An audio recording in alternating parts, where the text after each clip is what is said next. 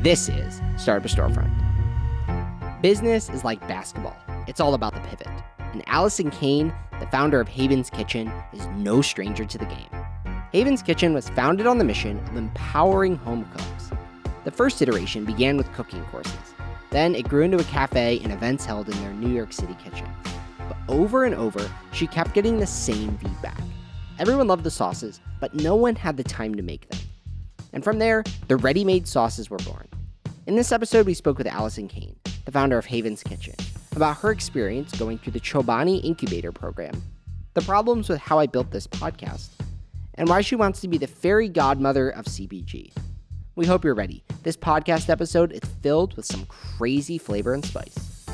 All right, welcome to the podcast. On today's show, we're talking to Alison from Haven's Kitchen. Thanks for joining. Thank you so much for having me. For people who don't know, what is Haven's Kitchen?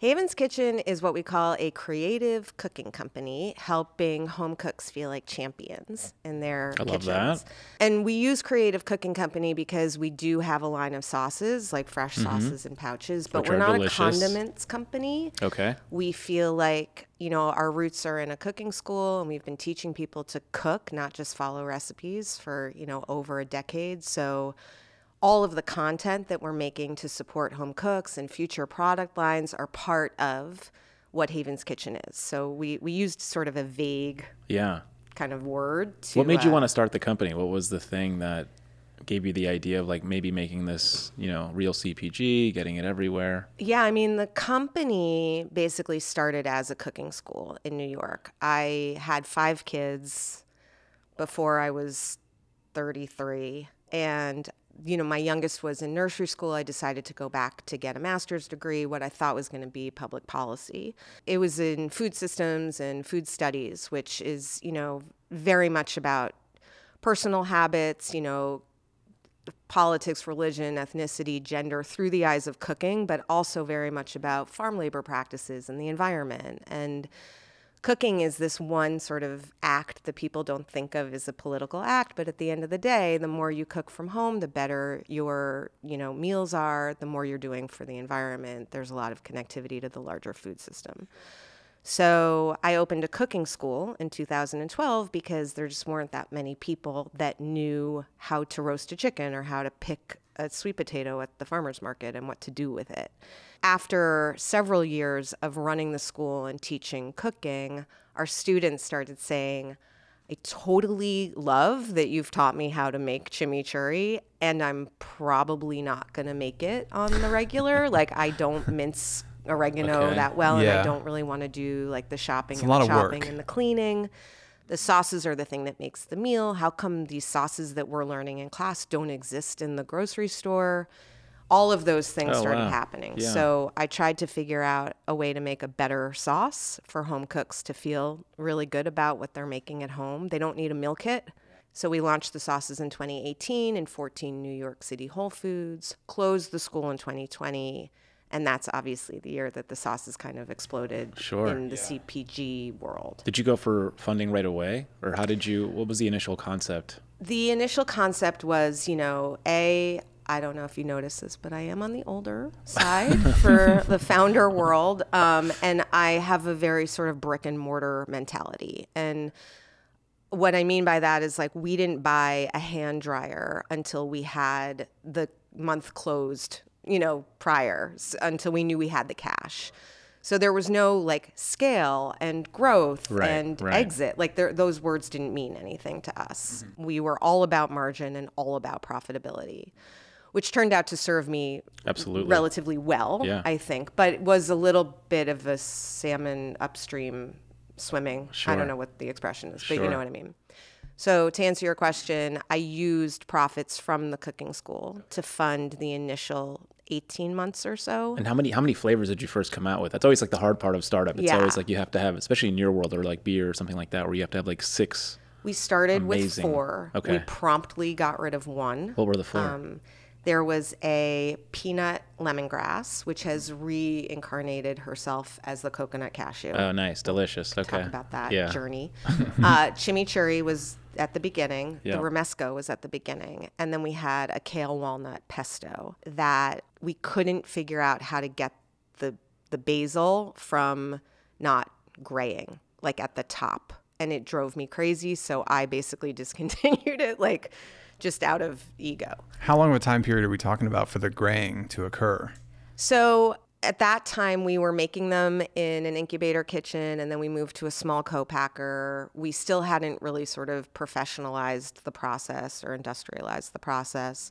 By the time it got on the grocery store shelf, there was like that little tip in the spout. Just wasn't enough to bright turn off green. the consumer. Just enough to make me terrified that the consumer would be turned off. And I was just like, does the world need another pesto, especially one where like we're asking them to like just squeeze the little top out, so it went away pretty quickly. And then back to the funding, once I realized that there was a there, our velocities were like immediately Wow. kind of amazing. Wow. And that was good and also terrifying. Why do you think that was? I think it's because we had such a beautiful community already established from 6 years So it's of like a pent cooking up, school. people understood it. There were Yeah. people who just they recognized our name and our logo, and they were just picking up whatever we were putting down. So I think we underestimated that. I don't think I even knew what I had when I look back. And that's why it was so scary when we went national in 2020, the first week of COVID, because I was like, people in, Sacramento don't know what Haven's Kitchen is or who we are. Or they're not invested in us. But in New York, they were. And so, we would go on Fresh Direct, and we would do a swipe up to buy, and they would sell out. And they had never seen a condiment do that kind of velocity. So once I knew there was a there, that's when I made a deal with the co-packer who invested in the company. Oh, we nice. needed to have a valuation because they what wanted you need a to do. percentage of Yeah, the of company. And I'm like, course. let's figure it out. Right. Whatever you're putting in, let's multiply that by whatever. And that's when I did my first sort of, Funding. baby round. Yeah. You went to the Chobani Accelerator Program. Yeah. What was that like? It was amazing. Yeah. I think I was were a the little... Chobani founders involved in that, or who's Hamdi, he's involved? this was his personal sort of mission. Okay. Okay. He's just a magnanimous man Yeah. at the end of the day. And He doesn't get enough credit in today's society, in I don't today's world. think Like he I don't think does. people know that. That's an employee-owned company, and he's made everyone at that company a millionaire. And it's a story that gets lost. I don't know. It's kind of a bummer when I think about the press, where I think like he's really figured out a people-centric way of approaching capitalism, Yeah. which I think is difficult Yeah. because of ego mostly, and also greed. Yeah. But He does did really have well. institutional investors that he ended up buying out, Yeah. I think, at some point along the journey too. Yeah. Yeah, I mean that program, I was probably a bit too early to really juice the lemon as much as I could have. They were talking about price sloping, and I was like, well, we have one. what does that mean? What does that mean? I think it means having a very clear, price pack architecture. So, knowing ahead of time what your Costco pricing is going to be, okay. what your Walmart pricing might eventually be, knowing sort of like which retailers are going to need which margins, and right. Interesting. planning your, that, 5-ounce pouch, for example, in fresh should probably not be a product in certain retailers because of the margins. Because of the margin, yeah. This is the one thing that I think entrepreneurs miss at the beginning. It's always like they always price themselves too low, and they don't factor in that they should be making money. Right. And then the problem is, if they have a good product, they have to now raise their price. And most entrepreneurs deal with this like imposter syndrome moment where they don't think people will pay the price that they need in order for them to stay in business. And the advice I always give them is like, unfortunately, if people want your product, they're going to have to pay the price they want. That's the only way you're going to be sustainable. But a lot of entrepreneurs struggle with kind of knowing their worth, I think.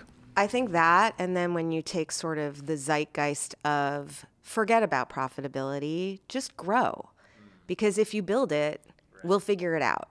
Or, hey, we'll keep supporting you through, a 10% gross margin. And we'll get you there, and somehow volume will solve that.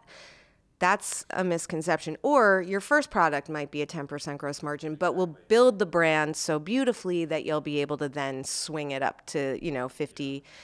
And yeah, I mean, I think we internally have this discussion a lot. I've always, it's not rocket science, but again, coming from a brick and mortar cooking school, you know, I know you got to figure out margin on any product, whether it's a service or a packaged good, before you can offer it widely. And then the next piece, I think, is that, you know, you don't see LinkedIn posts like, we have an 8 units per SKU per store per week velocity. Woo! You see, we have 10,000 doors. Woo! Right. Right. Exactly. But when the velocity is really the thing that matters. 100%. That's the only thing. And it takes a minute to figure out where your fish are and how to get that velocity to where you want it. So for me, it's like figure out margins, figure out velocity, and then put the fuel on the fire and figure out distribution. Because that's, I mean, not the easy part, but it's very hard to undo if you don't figure out the first two. That's what Paul's doing. That's what I love when he came on the podcast. He was sharing how his first few deals were like basically no money that they were making as a company. And as he grew, he had to unwind some of those deals and make them a little more profitable. And luckily, because of the velocities, the retailers were happy to comply. But it took, you know, we're talking probably 3-4 years later. Yeah, 100%. And that's velocity the issue. is the, you know, I mean, I'm not a mathematician, but, you know, it costs a lot of money to open a door. Yeah. Right? Mm-hmm. It costs less money to kick the door a little wider open. Mm-hmm. Right. It's just less effort energetically. Yeah. Already got the relationships. That's well put. Yeah. Not to go completely left here, but you have a podcast also. I do. And so what made you want to start your podcast? There's a story that I read about a guy in like northern England who fancied himself like a DJ. And he was like, for his 80th birthday, basically, his wife built him a studio in like their barn and told him that he had an hour-long show on the local radio station every Saturday night, which was not true. It was a lie. But he went into that studio and he was like just living his best life for 1 hour every Saturday. And then the radio station, of course, found out and then gave him a show, whatever. I'm a little similar in the sense that I just needed help. I just needed to have conversations with people. Therapy and also like, what is a margin and what are operations? Free advice. Literally. Yeah. I needed free advice. I'm not comfortable asking for free advice. Yeah. So I figured I could do two things. I could offer them a spotlight, whether or not anyone was listening on the other side. Didn't matter. Didn't really matter. Right. Yeah. People respond really well to being asked to be on a podcast, if you haven't noticed. They do. Yeah, even when they're out. a half an hour late. You're totally fine.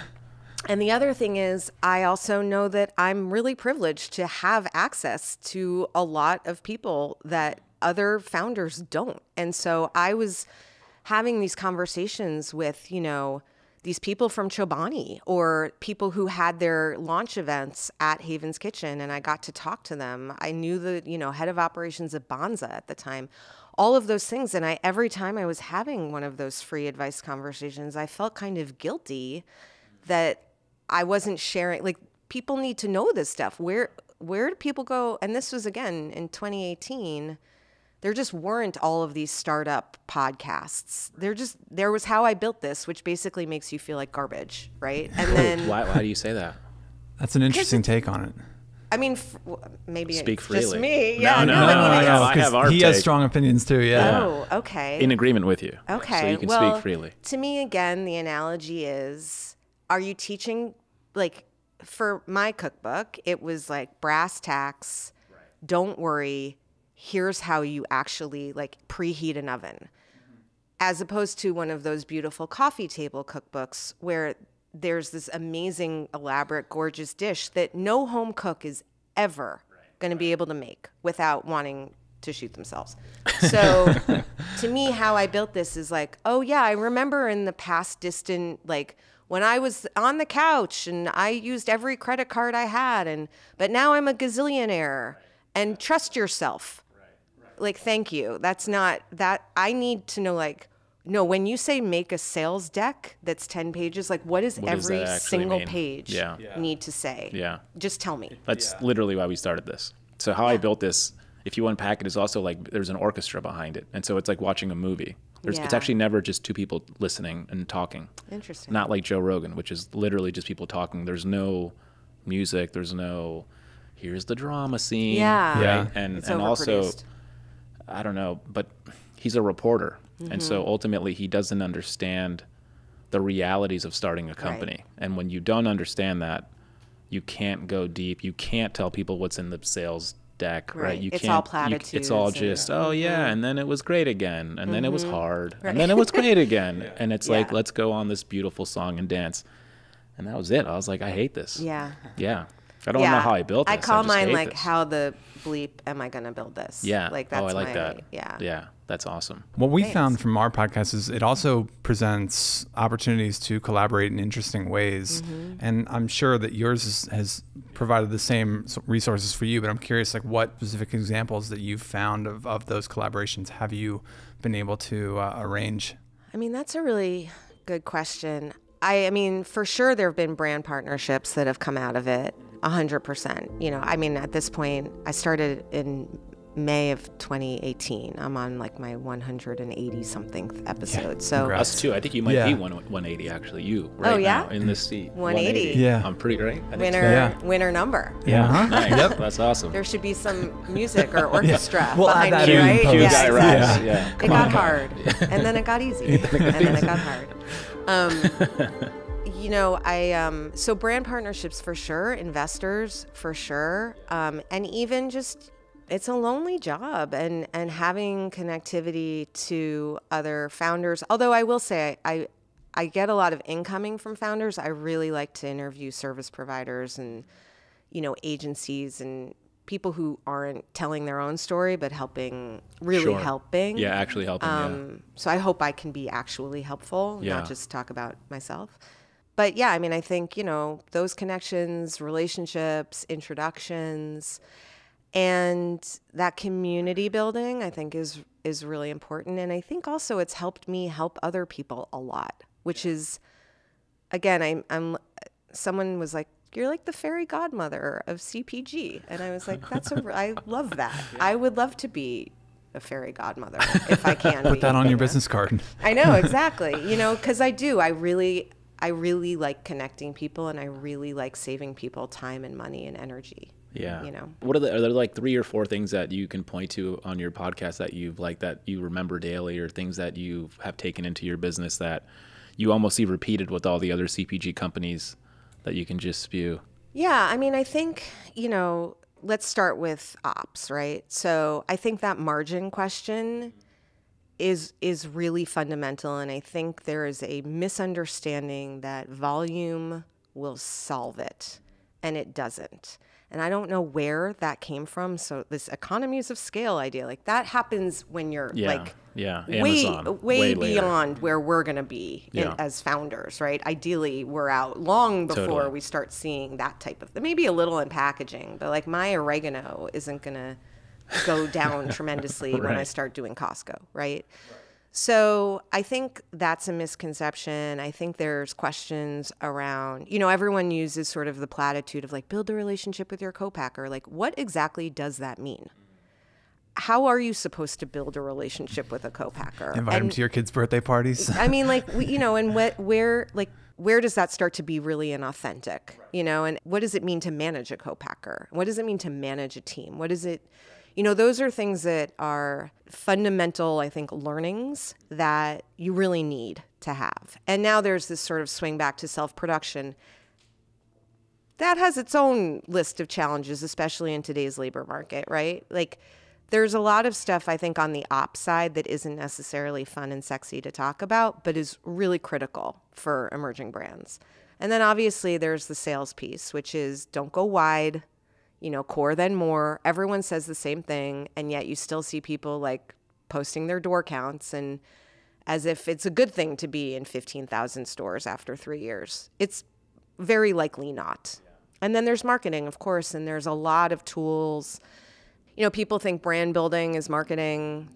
That is part of it, but there's also there's like a real in-store point of sale grabbing that shopper who's walking by thing that I think people have missed in the last couple of years because we've been so dominated by digitally native companies that, we've forgotten wholesale.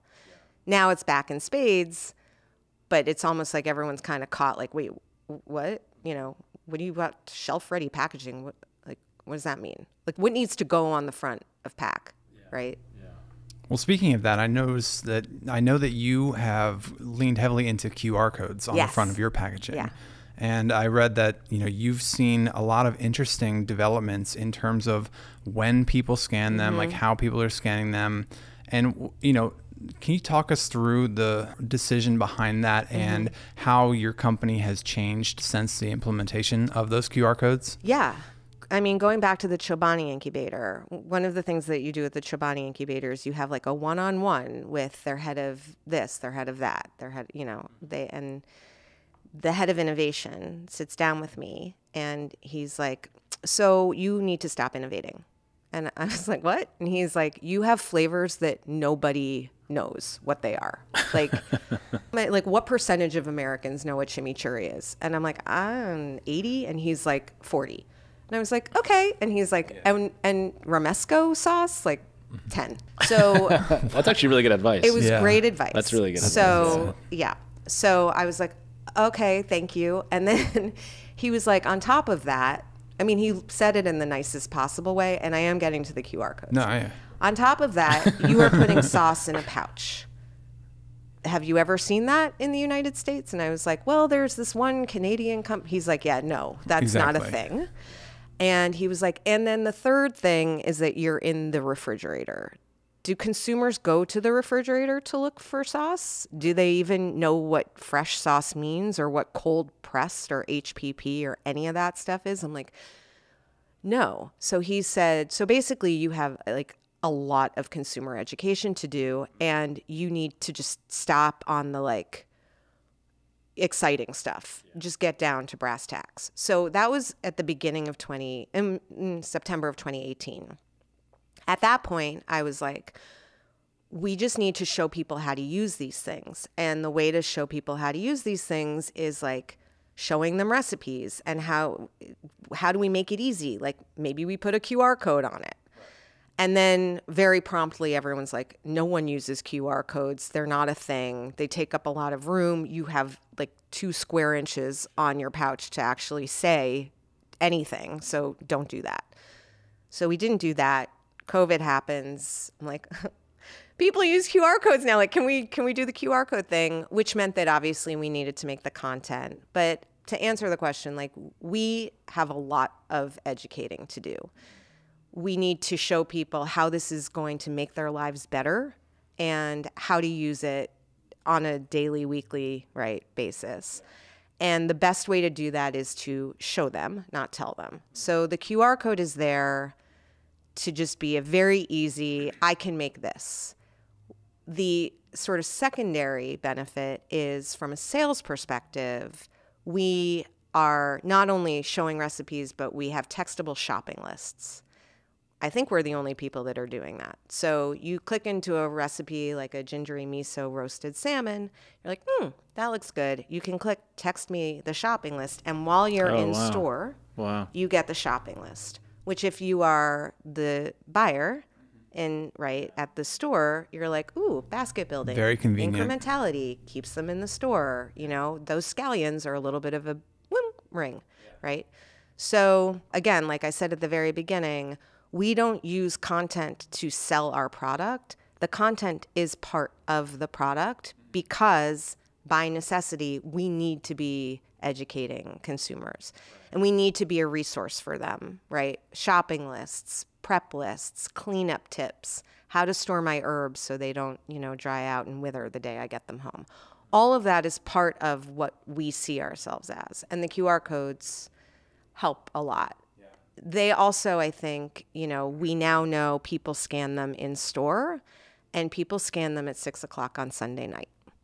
So now we know, okay, 6 o'clock on Sunday night, there's like a disproportionate number of people that are scanning. That means that they're thinking about what they're going to make for the week. That means maybe they're putting their Instacart order in. Like, what does that mean? Exactly. And how do we now make the content that serves them at 6 o'clock on Sunday night? What do we need to dig into here? You know, which sauces get the most scans? Has like these social media platforms moving to video made it easier to some way for you? Because now it's like, oh, who doesn't like food? We know food statistically does really well. Yeah, on 100%. TikTok and Instagram, actually. It's endless content. Yeah. Endless, right? And it's really fun to offer content that you don't have to pay for. Right. So in what capacity does that mean? People are making it and sending it in, or no? In the sense that, you know, there's a paywall for New York Times recipes. There's a SpawnCon for, you know, Bon App, right? All of the traditional like places where you would go for food content have been a little sullied from my perspective, and so they have to figure out a way to monetize that. That's true. Ours is just. You're giving it free. We're giving it free. We're also like, by the way, you know, if you look at our Pinterest, we're never like buy sauce. You know, even our TikTok, like we have 50,000 TikTok followers. I don't think we've had one product forward. Now, the product's got to be in there to some extent, right? But like, I guess what I'm saying is that it's not that hard to make content when you're just trying to show people how to make dinner, right? And then you can kind of slice it a certain way for the Pinterest audience. You can slice it a different way for the 7-second TikTok. And then, you know, there's YouTube long form, there's YouTube shorts. We have 12-minute videos. We have, you know, 30-second shorts or whatever it is. And it's all sort of the same pie. We're just slicing it up differently, and some people like the crust, and some we know on like TikTok, I think like 50% of the users will eventually make a purchase, which is actually way higher than Instagram. Yeah. Have you seen that? Like, have you seen a translation of literal customers engagement all of a sudden and they purchase? Can you track that, or is it? We really don't send people to buy from us directly, so that trackability is, as you know, a little bit convoluted, right? We have seen our velocities increase like 30% year over year at a time where people are cooking a little less than they were a year ago, and through a price raise. So our hunch is that there is some awareness, connectivity to purchasing, but we can't say for sure. Yeah. So also TikTok is very Gen Z. Yeah. And so is that your customer also? Also. Wow. Okay. It's interesting because, you know, I remember very early on in some marketing class, like, you can't say everyone, you know. Sure. Who's your target? Everyone will love this. But I don't think that ours is as like demographics based as it is psychographics based, right? I think you can be 19 and living in an apartment with 3 friends and want sauce to make something good and just like sauce, and it's worth it to you. Or you can be, you know, in your 50s and you're feeding a big group of people and you want to put chimichurri on your steak. Yeah. They have a lot more in common. Like the Venn diagram is not generational. Yeah. I think it's who's hungry, essentially, or who cares about, you know, flavor, who cares about ingredient panel, and who doesn't have time to cook, which is a lot of people. Yeah. As you think about like expansion, is it sticking to the sauces, or is it what else? So that's the fun thing, right? About being a cooking company. We have sort of permission to go into any category that makes the home cook feel like a rock star. How do you do it? I'll come on next year and talk about our 2024 launch. But we do have a new product line in the works coming out like Q1 of 24. Well, you've already had so many iterations from your foundation as a cooking class, and then you launch into this event space and cafes, and then you do the sauces. And it's like, when I look back at how far you've come in Haven's Kitchen, it seems like pivots that were just following signals that you were getting from the market, and just constantly being aware of them and reacting to them. Yeah. I mean, is this new product launch a continuation of that? 100%. Yeah. So first of all, I really appreciate that you noticed that, because it's something that I take pride in the sense that I think a lot of founders are like, now I want to make a candle.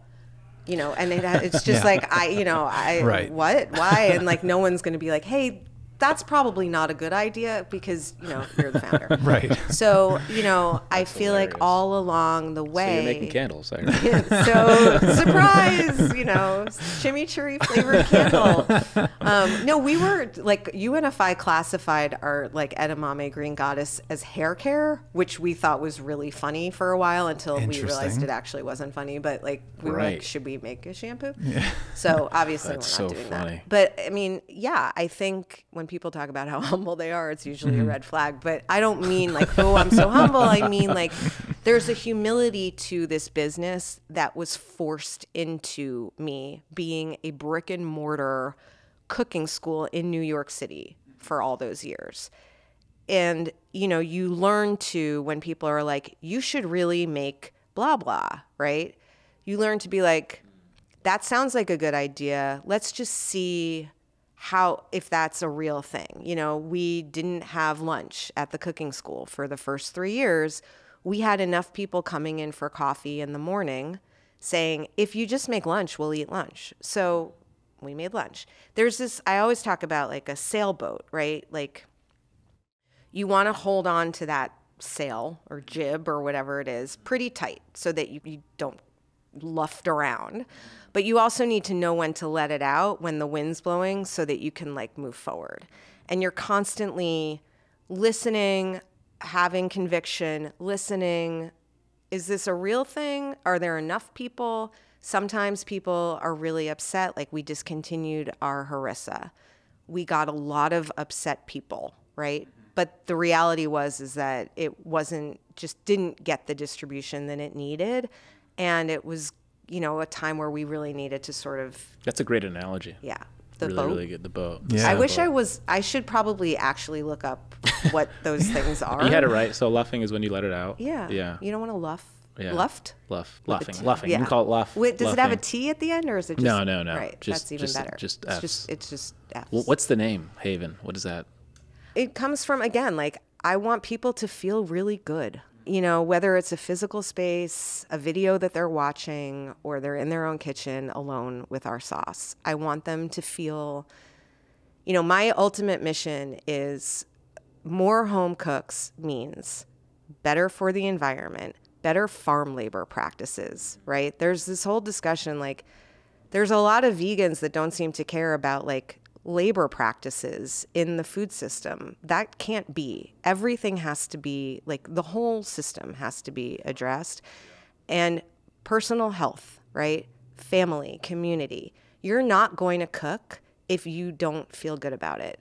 You're not going to enjoy it. You're going to do it as a chore. That's not going to be motivating.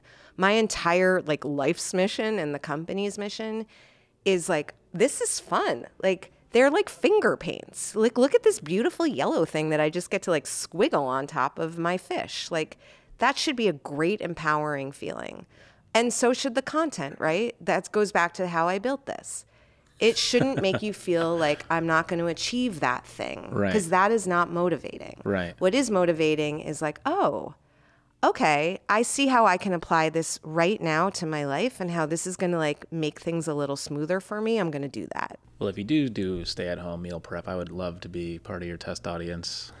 Okay. Here in Los Angeles. I mean, because I think what's happening in that space is interesting. Like all these companies it's a race to the bottom. And so they're doing really dumb things. Like they're assuming the customer won't pay X. And that's probably because they have feedback and maybe some data to suggest that. But the problem is, and you'll notice a company starts a chicken's a certain quality, then it just starts going down. Now it's like microwave foods, and then it's just bad, and then they go out of business, and it happens. There's so many examples of this. I wrote a opinion piece for the New York Post on the trouble with meal kits, I think in 2018. I didn't expect to get like calls. I mean, I really didn't know who was going to even read it and why, and anyone cared. But you know, I think the fundamental problem is, again, if you're positioning yourself as like, I'm going to help you feel confident in the kitchen, you have to scratch that itch. Meal kits never did that. They never gave people that sense of like joy and satisfaction and agency because, again, going back to the other podcast that shall remain nameless, they have this picture on the box of what you can make, but your thing doesn't look anything like that, right? And so it's actually demotivating and stressful. And then you have all this packaging and you're like, you feel bad. Like so much packaging. Yeah. People feel bad, right? You know, I have 5 kids. Like I said, the way to get them to do something more is not to make them feel bad. The way to get them to do something more is literally the way to get any human being to do something more is like, this gives me flow. This makes me feel good. I feel really competent. I'm not dreading the cleanup, you know, all of that stuff. It's all part of it. Sure. And it should be a haven. Yeah.